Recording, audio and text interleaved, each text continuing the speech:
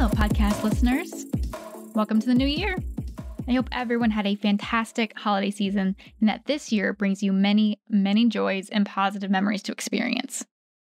Today, we have a very special and fascinating podcast for you.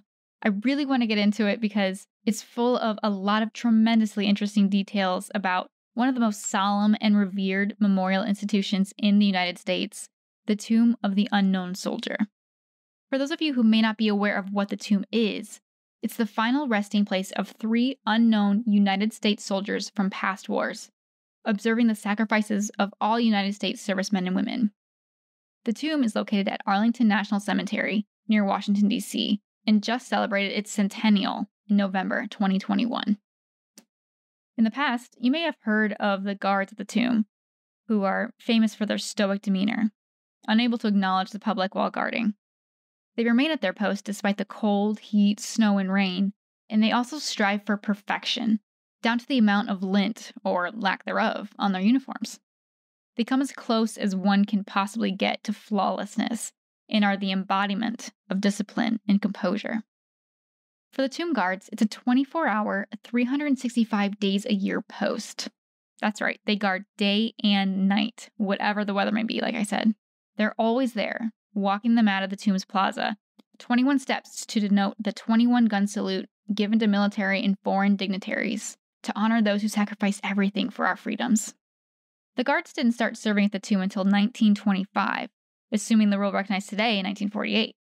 Guards can move on to become sentinels after intense, rigorous training to earn the honor that less than 700 have reached over its history, including 5 women, the most recent female earning the honor in 2021.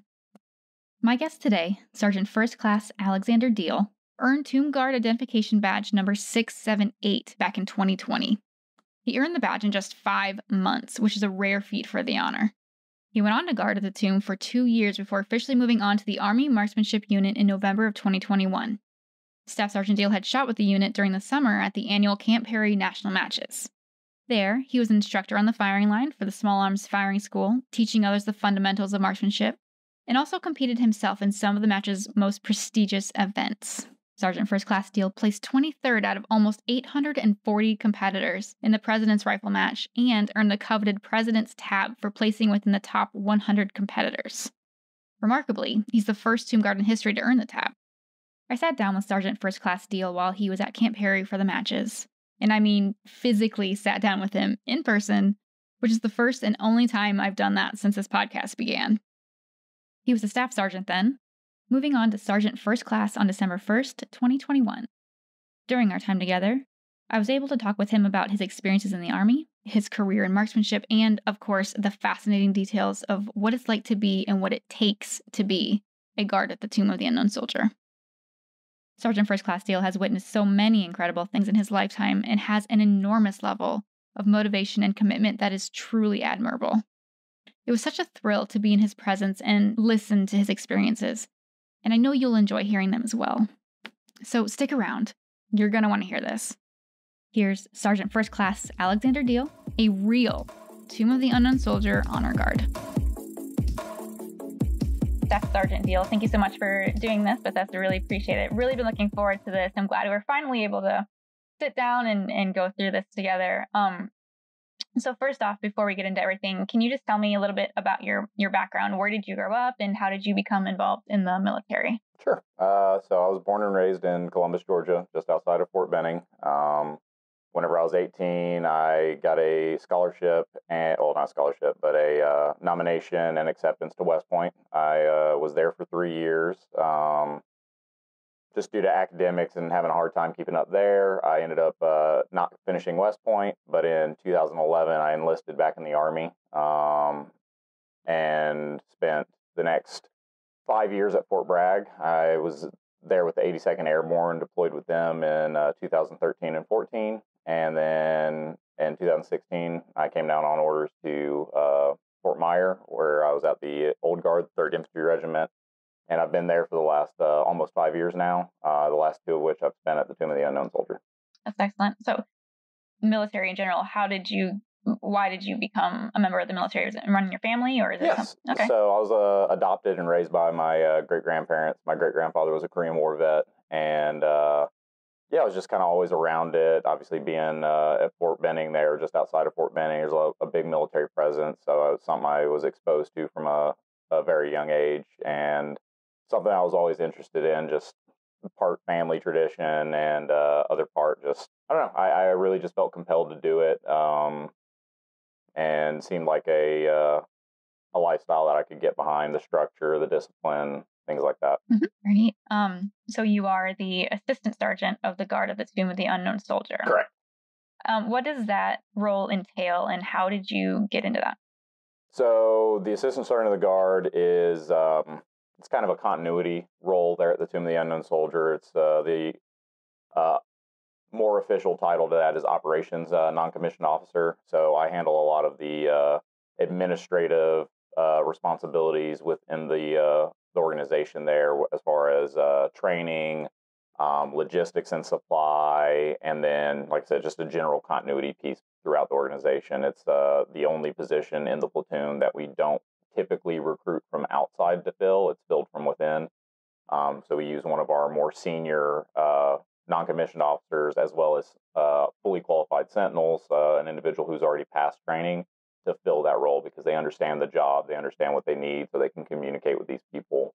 And then it also serves the role as being the most senior, fully qualified individual. If we get a new sergeant of the guard or commander of the guard, that's who's responsible for training them as they come into the organization.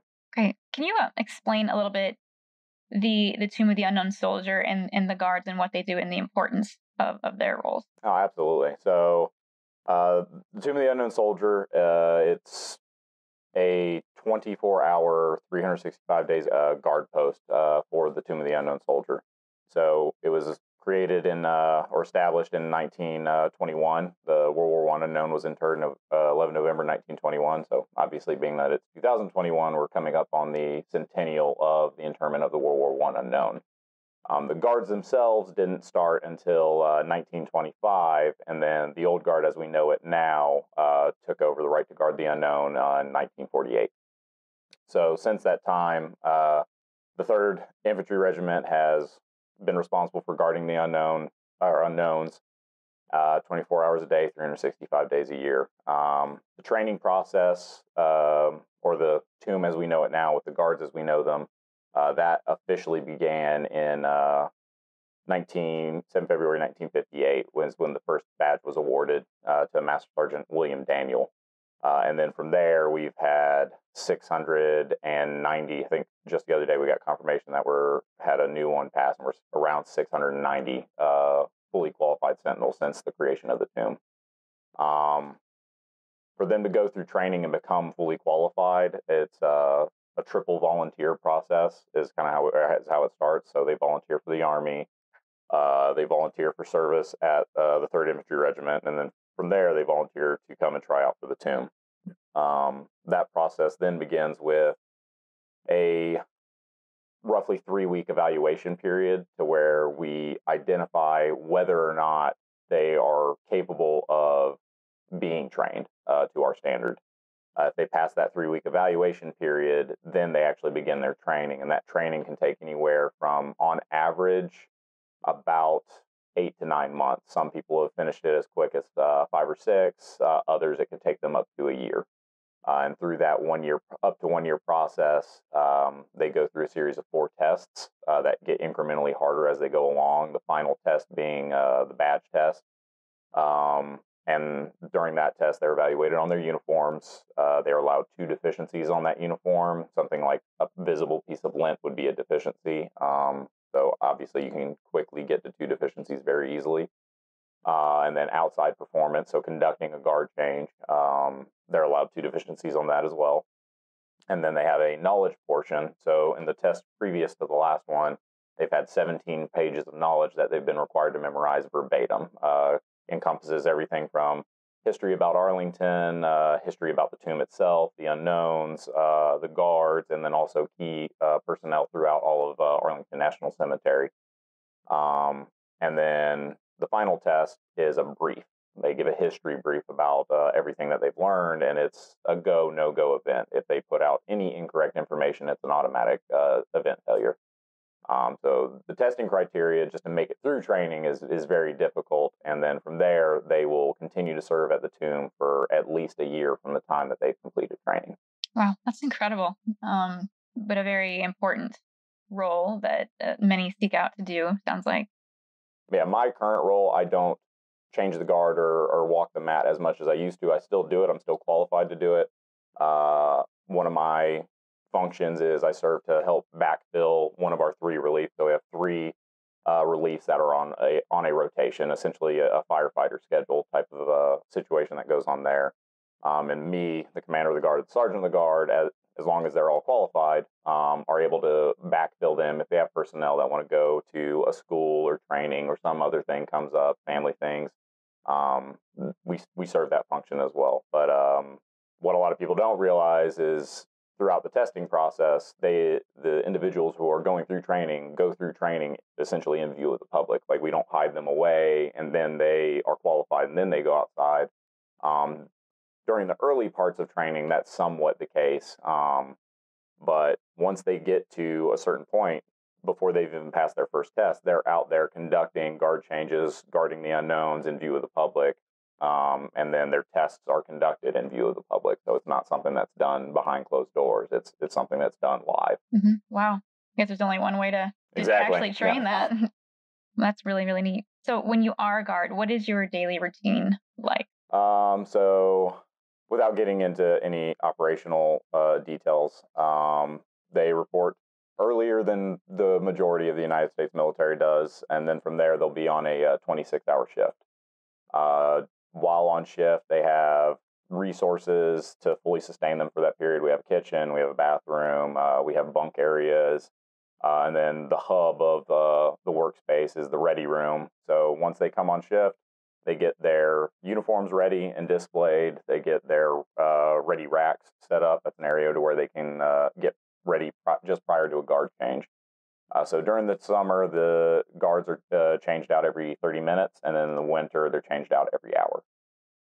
15 minutes prior to a guard change, the entire relief is notified that, hey, we're 15 minutes out, all other work stops, and they start prioritizing the NCO who will be going out to change the guard, and then the guard that's going to go out to replace the one that's already out there. They'll start getting them dressed up, checking them for any minor deficiencies that might have been missed, and then once time hits, they go out the door, conduct the guard change, and come back down. And that's during the hours of operation of the cemetery, so from 08 to 1700 in the afternoon. That's the focus, is going out there, changing the guard, conducting wreath ceremonies as they're scheduled, occasionally providing history briefs and tours. Obviously, with COVID, that's changed a little bit on how often or how we're able to do those. But interacting with the public, telling them the story of the unknowns of Arlington, why it's important, why do we do what we do. And then they do that until the cemetery closes. As soon as the cemetery closes, their immediate priority is getting all the uniform items that they wore that day back up to the same level of expectation for the next day. Not the very next day, because their next day is a recovery day, and then they go into another work day.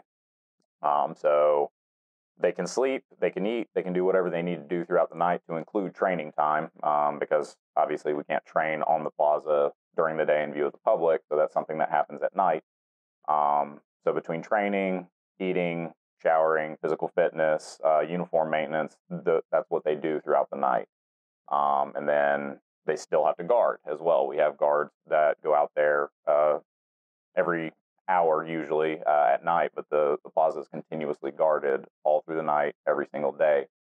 So in between guard shift, working on whatever they're working on, they get sleep as they're able to, usually 3-4 hours at a stretch here and there, other naps along the way. So it's not like they're up continuously the entire night all the time. And then they go into a recovery day where, again, like I said, they have more time to rest, refit for the next work day that they have. And then they keep on, like I said, without getting into too many details, but they go on their rotation, and they have days off built into that rotation as opposed to just the in-between days. So there are essentially 3 or 4 day breaks throughout their rotation. Wow, that's incredible. It's interesting to me to think about this is like a 9 to 5 kind of job. It's such a prestigious sort of title, yet it's just it's a job, right? Absolutely. I mean, I broke it down as close as I could to actually do the math on it one day, and on average, and this average is a little on the light side, of a sentinel, regardless of whether they're in train or a tomb guard or a sentinel. Tomb guard being what we refer to all of us collectively, sentinel being those individuals that have earned their badge and finished training. Um, on average, we spend about 107 hours in a typical like 9 to 5, 7 day week, but we don't work that schedule. But if we broke it down to something close to that, about 107 hours worth of time spent actually doing the job, and then or the time that goes into being ready to do the job. Right. That's incredible. Um, so a lot of time involved with this. Absolutely. The easiest way I can put it into perspective, if you understand how smartphones work these days, like a lot of us have had our Google or Siri, whatever, try to change our home location to the tomb. That's how much time is put into mission readiness there. Wow. So it doesn't leave much time for your own free time and that kind of thing, or do you still get a pretty good balance of that? We do a really good job down there, I think, about managing that. We understand how much time it takes to do the job, but we do a fair amount of balancing, like I said, between headquarters always being on standby to cover down. It's not just we wait for that to happen. We rotate our personnel. We get them on leave. We get them to schools they want to go to, other opportunities that they want to explore. No different than how I've been able to participate this whole summer with being a summer shooter for AMU. People have been like my coworkers, my fellow tomb guards have been able to help give me the opportunity to do that. So we definitely try our best to take care of our personnel down there to make sure that there is that balance. That's excellent. So when you are a guard, you said that you're out there, you can interact with the people there and answer their questions and things like that. When you're not doing that, what sort of things are going through your mind? Do you think about the TV show you just watched, or does the impact of the job, is that always in the back of your mind? Absolutely. I mean, it's always there, and just make sure that I was clear on it. While they're on the plaza, they're not interacting with the public. Not. No. When they're actually posted, when they're guarding, when they're conducting the changes in the guard, or if you see us in uniform, glasses on, all that, no, we are tomb guards. We are sentinels. There's no breaks in ceremonial composure. We're there to do one thing and one thing only, and that's guard the unknowns. However, throughout the duty day, we're not always out there, and it does provide us opportunities to go out and engage with the public. Sometimes they come down to quarters on scheduled tours. Other times we just go outside and interact with them willingly to, like I said, continue to tell the story of the unknowns and why that's important. But yes, it's always, for me personally, it is always kind of in the back of the mind. Granted, I have not personally walked the mat a whole lot. I came as a relatively senior staff sergeant to the organization.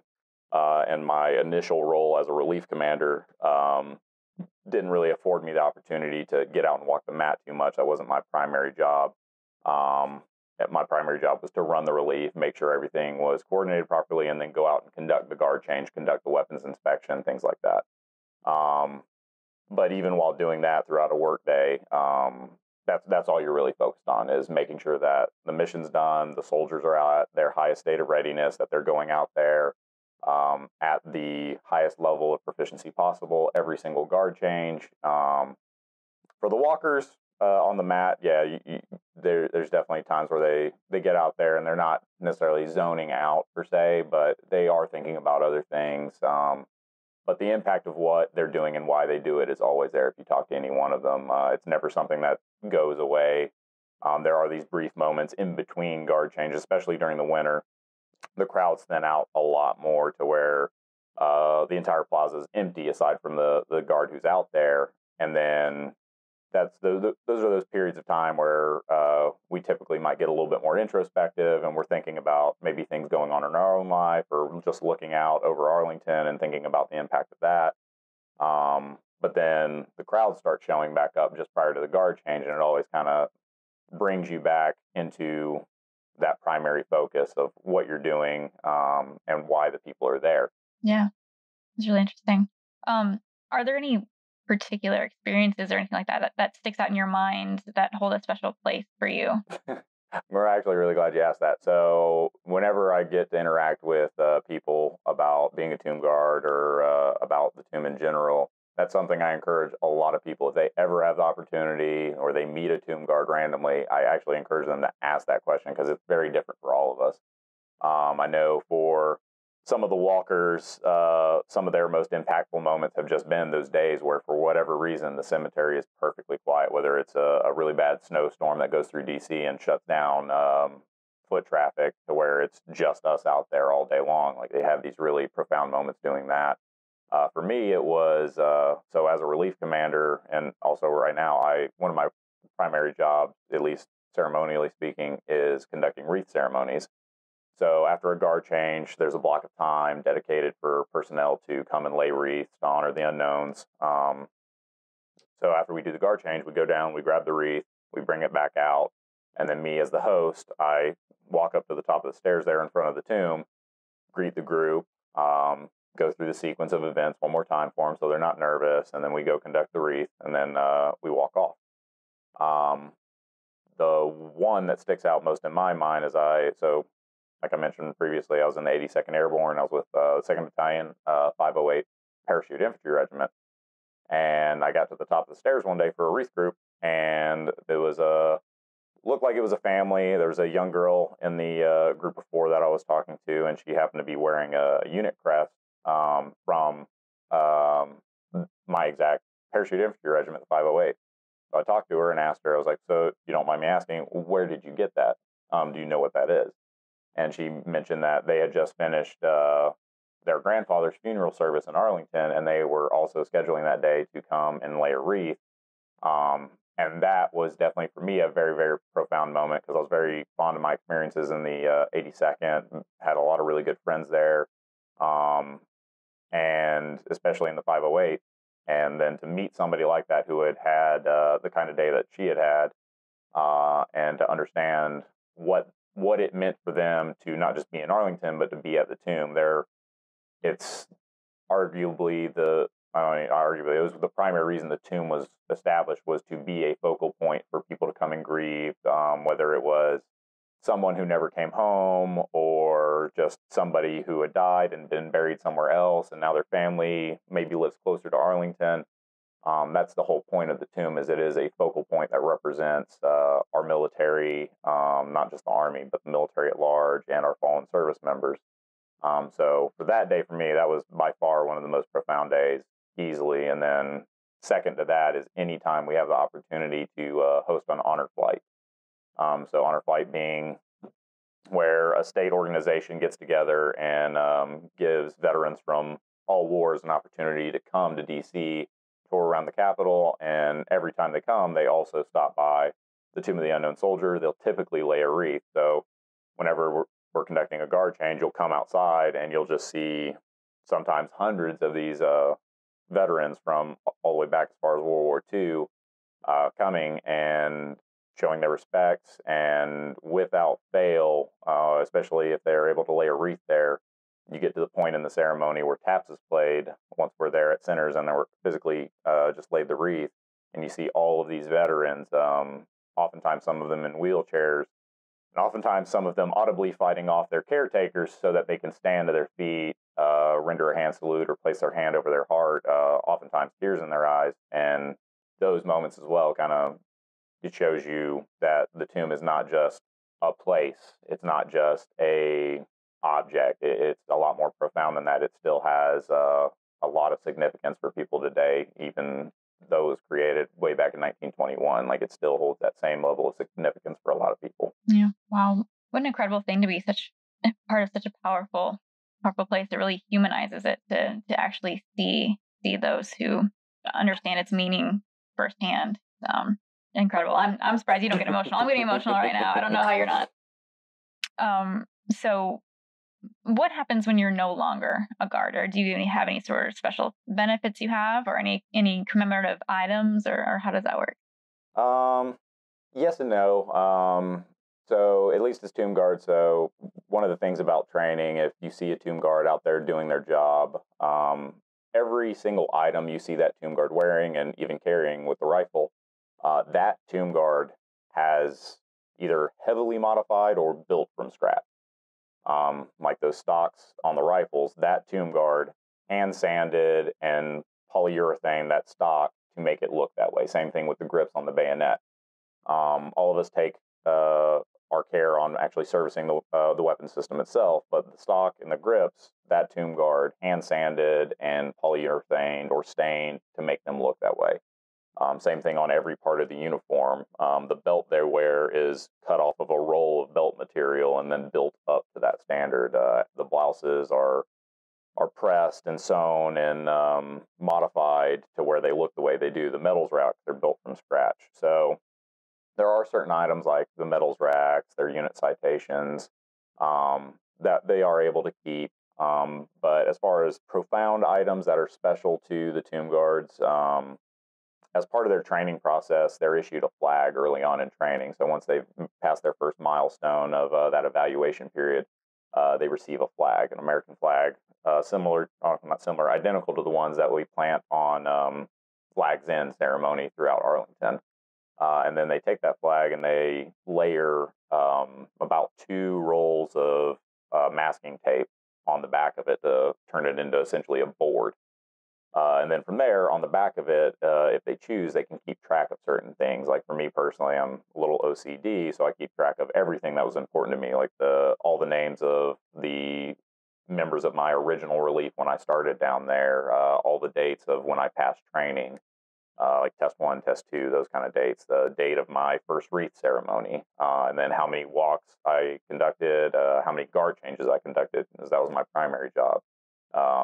Other individuals just keep track of simpler things. They just keep track of how many walks they had and maybe the dates they passed training. But as far as items that they leave the tomb with, like that flag is special to them, and that's pretty much the only memento that they leave the tomb with, aside from a plaque that we purchase for every outgoing member to help them kind of remember their service down there.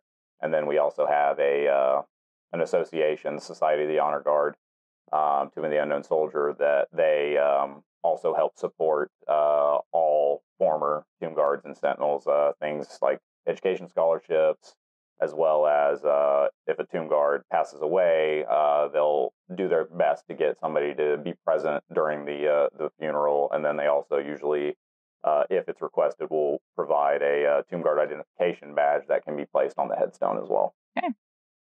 So what sort of thoughts have you taken away from your time as a guard? Has it affected any other parts of your life from the experiences that you've had? Oh, without a doubt. So all of us tomb guards go down to the tomb for very different reasons. For me, the initial draw was I genuinely wanted to serve with the best soldiers that my current unit had. And from what I had been told and what I had seen, that was the tomb guards down there at the Tomb of the Unknown Soldier. So that's what drew me in. And then experiences like that one where I had that wreath ceremony is kind of what helped me see training through. That's when it really kind of clicked for me. As far as how that continued to impact me, the day-to-day of like constant high levels of attention to detail, and literally within our own creed, our mission statement sets out that we are striving for perfection. Like, that is our job. We want to be perfect, or at least we're striving for that every single day. And that's something that we know is unattainable. But with that in mind, finding a healthy balance of still trying to put that high level of effort through every single day and not letting it negatively impact you, whether you as a soldier, as a leader, or in your family life, is very, very, very, very powerful kind of mental fortitude that the tomb guards have down there. But yeah, it's absolutely kind of carried forth with me as far as the discipline it takes, and then, like I said, that resilient attitude of striving for perfection every single day, and knowing that just because maybe something fell a little short, it's not the end of the world, but now I need to identify this and fix it the next day or do better the next day. That always kind of finding something to improve on attitude. Mm-hmm. Maybe just tell me about your experience in the Army. What sort of things have you learned? I think the biggest takeaways I've had in my military career and things I rely on the most are definitely personal initiative, honestly, and discipline, and not being afraid to take chances or make decisions. And then, like I said, that accountability piece of wanting to, and that's where the tomb kind of plays into these values and things that we are thinking about when we think about Army soldiers, is wanting to always do better, wanting to always do more, regardless of what that is, whether it be, like I said, whether you're a cook or you're an infantryman or whatever the job may be, always wanting to improve both yourself and the organization that you're a part of. And like I said, taking that responsibility for that, taking that personal initiative to, if all you can control is yourself, then working towards improving that.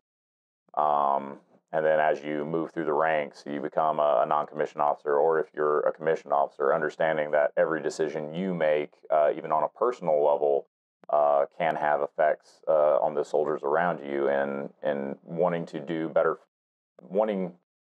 for yourself, but also in order to do better for them. And again, that whole bettering your organization and the whole bettering the Army piece as well. And then that bleeds over into every discipline of ours, whether, like I said, whether it be a tomb guard or whether it be competitive marksmanship, especially when you think about things like discipline and mental toughness. It takes a lot of discipline and mental toughness to guard the Tomb of the Unknown Soldier for 26-hour period. It also takes a lot of mental toughness to take a 20-shot string at 600 yards with the wind blowing 20 miles an hour. So the discipline piece for me is the biggest one, and again, just always doing as much as you can wherever you are. Right, absolutely.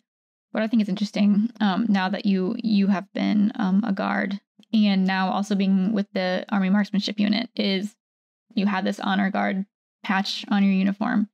At events like our events, you are on the line not just with military members, you are on the line with juniors and others who might be looking up to you. And you have that opportunity to inspire others. Absolutely. And that, especially whenever you think about like being in competition, I mean, it's easy to have a bad day, but when you understand that piece of, yes, you have these, especially the juniors, because you're looking at both the future of our nation and also the future of this sport, or whatever you want to phrase it as, and these individuals look up or look at these service member teams, especially as an example. So it's especially important for us to demonstrate these values and these attributes that we think of when we think about the Army, because you see it all the time happen, especially on the civilian side, where a guy has a really bad string of fire and they wear it on their sleeve. But as service members, we especially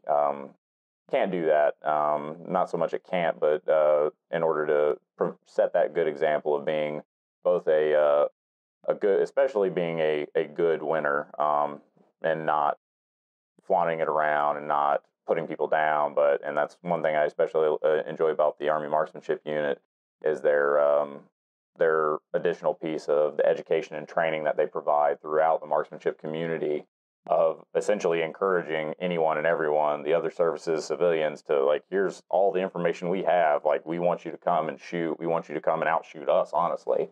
Granted, it's our job and our mission to win, but we want to make that challenging, and we want everyone to do as well as they can on any given day.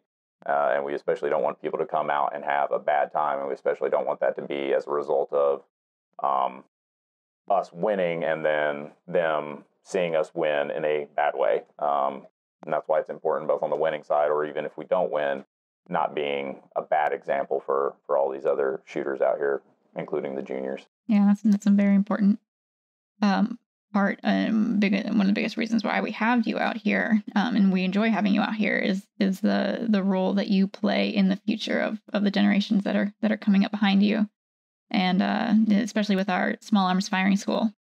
One of the pieces about AMU that I enjoy the most is the training aspect of it, for sure, and having these opportunities like we've had throughout the season at different matches to sit there, to train, to coach, because especially even more so here at Perry, because every day you're squatted with new people, You get out there and you get to talking, and if nothing else is in common, you share shooting in common. We'll talk about that, whether it be what's the wind doing that day or different equipment setups, things like that, and just sharing experiences. I think that's really a very profound piece of that for AMU that I've definitely really enjoyed, especially like Small Arms Firing School was a blast to be a part of this year.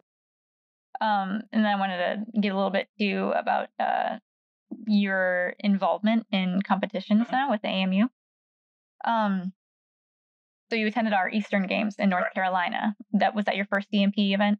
In a very long time, yes. I've been to one other, somewhat CMP event. I participated in All Army, where they have the EIC matches. That was my first exposure to CMP, was military EIC back in 2015. Okay. So it's been a while. Yeah. You're back into it. How did Eastern Games go?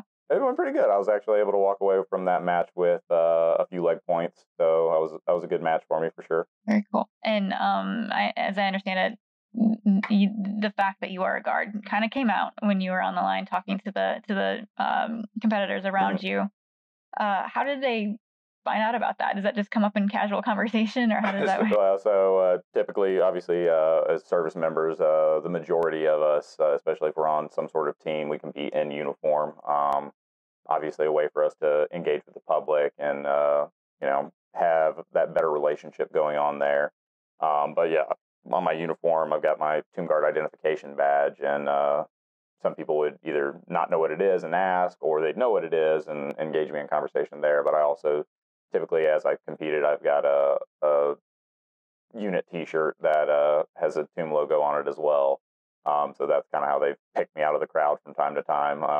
Not exactly incognito. Now that and being 6'5", usually people will ask, or they'll see my honor guard patch and from the 3rd Infantry Regiment and ask, I was like, "Oh, are you in the old guard?" I'm like, "Yeah, that's my business." "Well, what's your job there?" And then I tell them I'm at the Tomb. That's amazing. What kind of questions? I know you kind of talked about this a little bit from the people who are actually at the Tomb and ask you questions. What kind of questions do people on the line or people that you see in passing kind of have for you about it? Honestly, not unlike the questions that you just asked. They want to know what it's like, or they'll ask about any of the various rumors that they've heard or things like that. And at the end of the day, I tell them, like, the Tomb is guarded by soldiers. They're extremely good soldiers, very disciplined soldiers, but they are Army soldiers. Yeah, they're just really good quality individuals that volunteer to go down there, and they put forth an extremely high level of work and discipline every single day.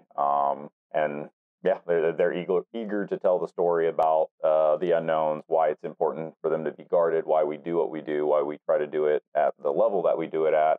You kind of carry the position with you everywhere you go. Oh, for sure. I mean, that's I'm sure that plays a little bit into the part about the Tomb Guard identification badge. That's a little fun fact about that is it's the only military award that can be revoked even after military service. So if I retired and did something to potentially discredit the organization or bring dishonor to it, I could have my Tomb Guard identification badge revoked for that.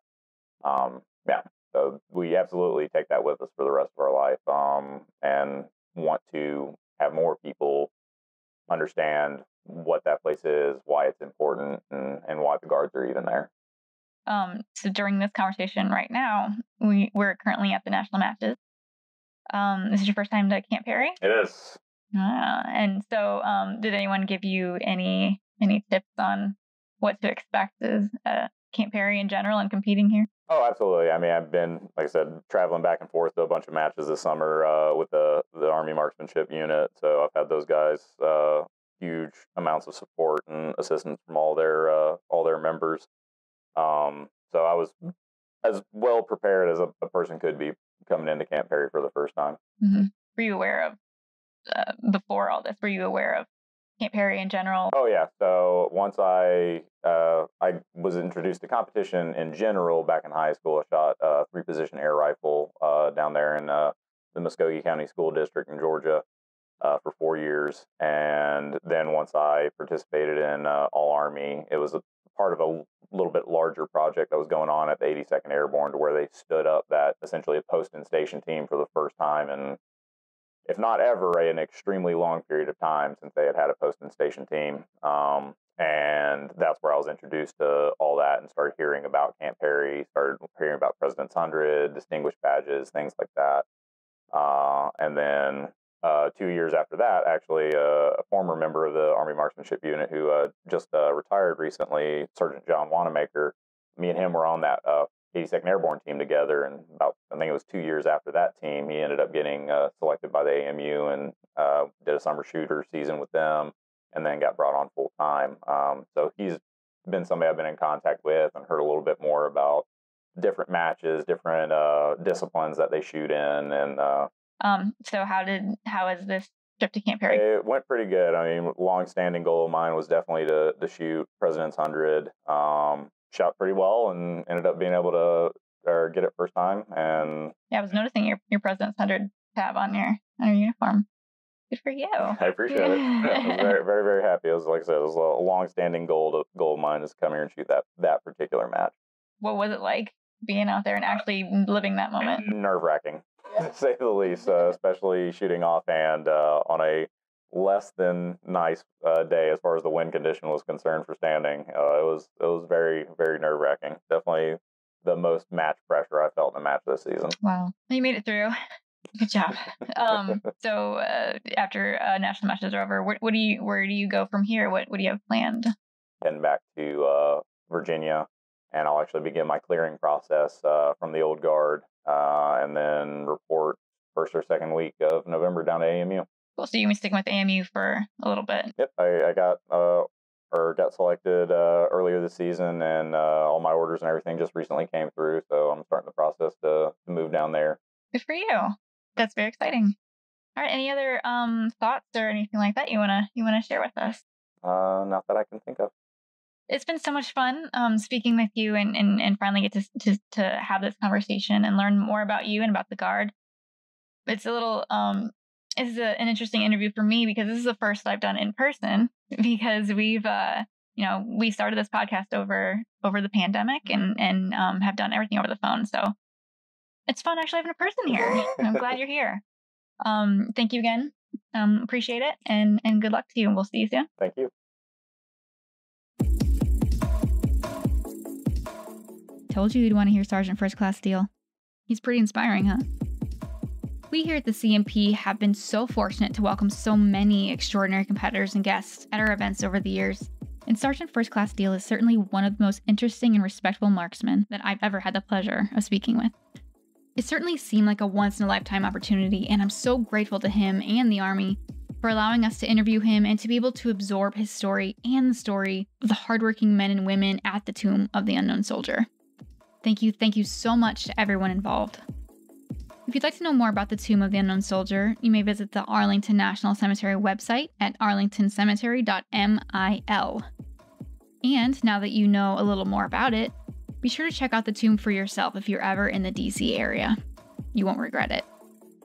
As for Sergeant First Class Deal, keep an eye out for him at CMP and other marksmanship events as he begins his journey with the Army Marksmanship Unit. If you happen to see him, don't be afraid to ask about his time at the tomb. He'd be happy to talk about it with you. Thank you again to Sergeant First Class Deal, and good luck in your new role. We hope to see you soon. And to you, the listeners, thank you again for hanging out with us here on CMP Podcasts.